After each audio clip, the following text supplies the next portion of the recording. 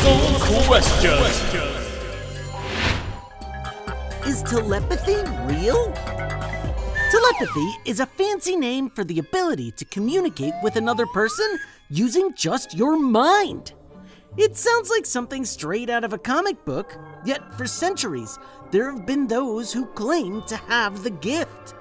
The word telepathy was first coined in 1882 by a British scholar named Frederick W.H. Myers. He was the founder of the Society for Psychical Research, a group dedicated to understanding strange psychic or paranormal events. They were trying to use cutting-edge science of the day to get answers, and telepathy was one of the main paranormal phenomena they wanted to solve. But even at the time, they weren't without strong critics. Many experts criticized the Society for Psychical Research for trying to find proof of telepathy, rather than trying to determine if it was actually real or not. Even still, lots of different people took this new idea of telepathy and ran with it. All sorts of different experiments popped up to try and test for telepathic powers. Take, for example, Zener cards.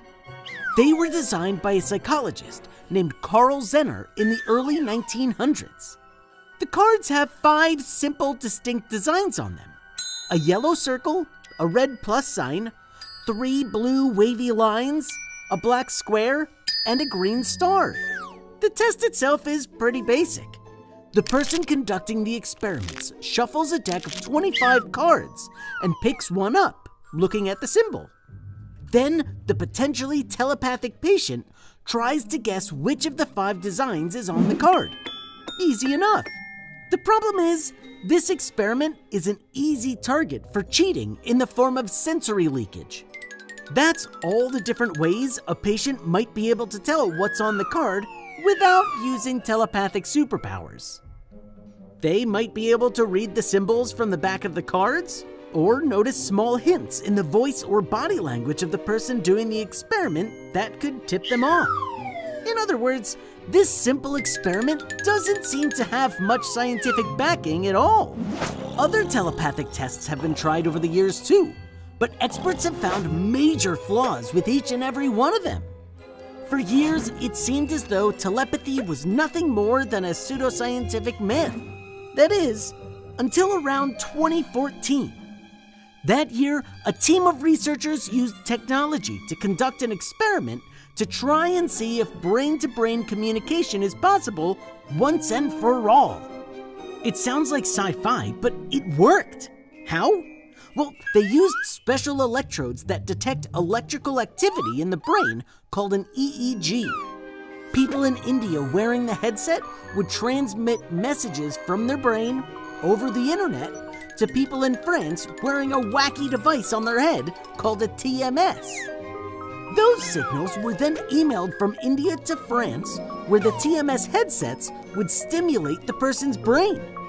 The messages were sent in binary code, so every letter was broken down into ones and zeros. In other words, it was a bit like slow, clumsy Morse code, sent from one person's brain to another across the globe. Pretty cool, but also pretty inconvenient. Not exactly an Omega-level mutant power, but still. Why does it matter? Because there might not be people among us with mystical mental abilities, but one day, maybe even soon, science might actually catch up with the fiction. How do adoptions work? Adoption is a super special process where parents decide to raise a child living without a guardian as their own. It's a legal process that officially makes the adopted child part of the family, just like any other kid. Once the paperwork is signed and all the interviews and background checks are made, the adoptive parent officially becomes the legal parent of the child. There's no legal difference between an adopted child and a kid who's born into a biological family, so making it official is a huge step for any family looking to grow through adoption. There are tons of reasons why people might decide they want to adopt. Some are unable to have kids on their own, and others just see it as a great way to grow their family. So, while adopted children might not share their genes with their adoptive parents, they are raised with all the same love and affection of any other member of the family. And of course, it's not just babies that get adopted. Kids of all ages are adopted every year. In fact, many adoptions aren't a stranger taking in a baby in need. Lots of kids end up being adopted by someone they already know and love, like a step-parent, relative, or a foster family they've lived with for years. Sometimes an adopted child might decide they want to learn about their biological parents. It's very normal and natural to be curious. Some states and other countries make it easy to find out who they were, and others make it pretty hard. Some never meet their biological parents, or never even have an interest in them. It all depends on the person and the family. Nowadays, thanks to the power of the internet, it's much easier than it used to be for people to search out public information about their biological relatives. Aw, now that's sweet. Why are things sticky? Adhesives are any substance that's used to make things stick together. You can find them everywhere, all around us. Some adhesives are more obvious, like white glue, glue sticks, sticky notes, food labels, or stickers. Others are just as common, but maybe not quite as noticeable. Your shoes, for example, are held together by adhesives. So are a lot of the parts inside your electronics. But what actually makes two things stick together? What makes something sticky? Well, it comes down to two basic forces: adhesion and cohesion. Adhesion is the force that causes different things to stick to each other. Cohesion is the force that causes something to stick to itself. The easiest way to see these two forces at work is to simply look at a single drop of water. When you see a single drop of water hang suspended in the air, seemingly connected to a surface, that's both adhesion and cohesion in action. The ability for the droplet to stay stuck to a surface is an example of adhesion, while the ability of the water droplet to stay formed together as a little droplet is an example of cohesion. There's one more key to making a good adhesive: wetting. Wetting is how much the adhesive can freely flow into the tiny crevices on the surface of whatever you're trying to stick to. For example, when you glue two pieces of wood together, the glue works its way into all the tiny nooks and crannies in the wood, helping the two pieces stick together even stronger. That's why glue is so perfect for sticking two things together. It's sticky enough to be adhesive, holds itself together enough to be cohesive, and wet enough to flow into all the tiny crevices. Some animals make their own adhesives out in the wild too. Mussels use it to stick themselves to rocks or boats. Spiders use it to trap prey in their webs, and plenty others use glues in all sorts of different ways. Nowadays, scientists can perfect their adhesives to be exactly as strong and sticky they need them to be, from super glues that stick forever to post-it notes or other stickers designed to be removed and reused. So, what makes things sticky? Adhesion and cohesion working together to make substance after substance way too hard to wipe off. Now, next time the peanut butter gets stuck to the roof of your mouth, at least you'll know why. How do vaccines work? Do you know anyone who has polio? How about smallpox? Measles? Mumps? It's unlikely that you do. That's because these diseases have been all but eliminated by those prickly, pointy shots called vaccines we get as kids. Take polio, for example. This infectious disease caused multiple epidemics in the US alone between the late 1800s and the 1940s, when a vaccine was more widely available in the country. Over the last 30 years, polio vaccines have all but eliminated the terrible illness from most of the world. The number of known cases dropped from 350,000 to just 33 in 2018. That's more than 99%. Okay, so that's why vaccines are super important for our health, but what exactly are they? And what's inside of them that does such a good job protecting us from diseases? Well, believe it or not, for lots of vaccines, the key ingredient is the virus itself. Sounds strange, doesn't it? Why do you inject germs of the very disease you're trying to fight off? Well, they don't just inject any old germ. The bits of virus used in most vaccines are called weakened viruses because they have a much harder time quickly reproducing over and over again, which is how they make you sick. So the virus inside a vaccine is too weak to actually make you sick, but just strong enough that your body will notice and build up a hefty resistance to it. But that's not all. Your body also remembers to fight off the infection in the future. That's right, your body will know how to fight the virus next time, having learned how to take it down. Measles, mumps, chickenpox, shingles, and several other terrible maladies used to plague much of the population, but have since been quashed by vaccines made using weakened viruses. Unfortunately, people with weakened immune systems usually can't take them because their body might not be able to fight back the weakened germs.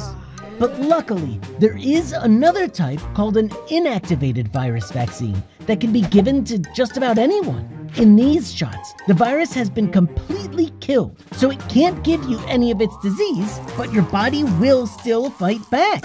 Rabies, tetanus, hepatitis A, influenza, and lots of other vaccines have all been made using completely inactivated viruses. So while no one likes to get a shot, and sometimes vaccines can seem strange and scary, the truth is, they're quite safe and super effective at keeping us healthy. How does soap work? No one can say for sure when exactly humans first invented soap, but experts do have an idea of how we may have discovered it, and they think it was probably an accident. Sometime thousands of years ago in the ancient world, rain may have washed the ash and fat from cooked animals into a lake or river. This would have formed a natural soapy lather that can clean clothes and skin like nothing else.